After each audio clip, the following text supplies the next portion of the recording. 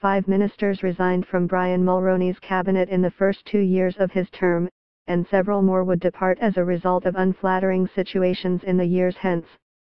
But, with typical Elot, Brian Mulroney remembered his willingness to accept the resignations of his ministers as a mark of naive idealism. In 1985 I believed that ministers should be held to the highest standards of professional and personal behavior.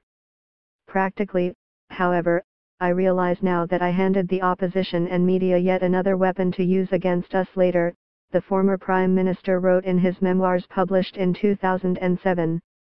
I failed to understand that I was going to be pilloried for accepting ministerial resignations and not respected for demanding them.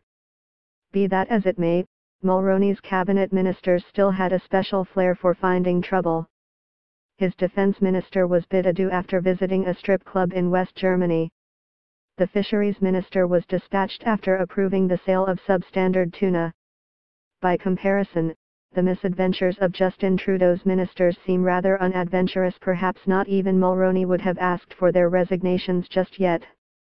But hunting ministers remains one of Ottawa's favorite pastimes.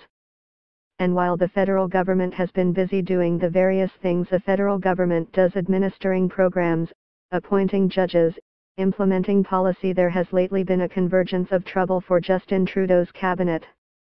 Indeed, at least 3 ministers are now competing for ownership of the adjective embattled. Trudeau, like the other prime ministers who followed Mulroney, has likely understood that dispatching a minister doesn't so much resolve a problem as it confirms the existence of serious wrongdoing. Still, for at least a moment or two on Tuesday, it seemed Kent Hare, the Minister for Persons with Disabilities, was going to be in an untenable position after a group of thalidomide survivors accused him of making a series of insensitive remarks during a recent meeting.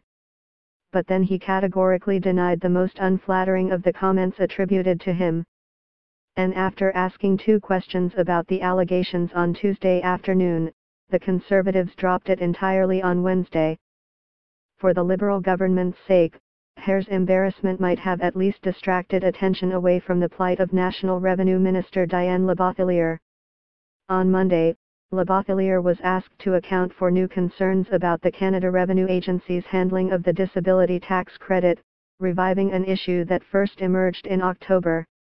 Before that, there was a tempest over the CRA's apparent plan to tax employee discounts. And then, for good measure, there was the Auditor General's finding that the CRA was difficult to reach by phone and providing taxpayers with incorrect information, making it harder for the disabled to claim a government benefit they are entitled to, as the CRA is alleged to be doing, is not a good look, nor is not seeming to be in firm control of one's own department.